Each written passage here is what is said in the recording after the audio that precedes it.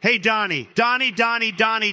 Nobody loves you more than me, Donnie. You know that, right? So this is gonna hurt, but I feel it needs to be said. You were right, of course, when you said that America loves a winner. And they can't stand a sore loser, man. And therein lies the problem, amigo. One way or another, you didn't win that last election. Even supposing the other team rigged it, even if the refs were on the take, whatever, dude, the result is the same. And you can't sit around on the field whining about it. Whining isn't winning. Remember that, amigo. Whining is not winning. You're welcome. The truth is, Biden didn't beat you in the last election. If you really think about it, you beat yourself. And not in a fun way. Look, I love to shit talk as much as the next motherfucker. And TBH, I'm kind of a fucking pro. But sometimes talking shit is, well, self-defeating. Not to mention, if all you do is talk shit, then your breath kind of stinks like poopy, and you're kind of an asshole. Look at it like this. You go to a show, and there's this beautiful babe on stage, a real knockout, with a fabulous set of, you know what's, right? Lungs, man, lungs. But when she opens up her mouth, the voice is all out of tune. And let's face it, amigo, what do? You run for the exit. And that's how you lost 2020. More people disliked you than Biden. And all of the shit talking was the culprit. It stinks like poopy. And we're all fucking sick of it. So now you're gearing up for another run. And it's just too much noise, man. Fight our enemies? Yay. Fight every fucking body, including your own friends? Boo.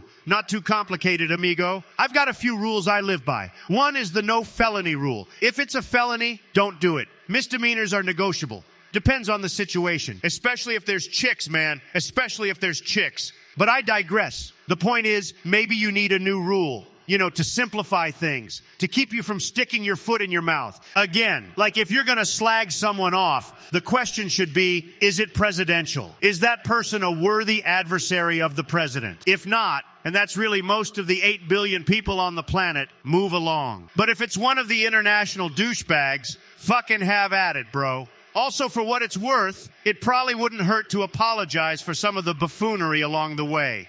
Savvy, and not one of those bullshit apologies that every fucking dipshit trots out when they get caught with their hand in the proverbial cookie jar, man. You know the kind. I'm a human. On this journey, I'm not perfect, still learning, blah, blah, blah, trite, insincere, scripted by some PR consultant type bullshit.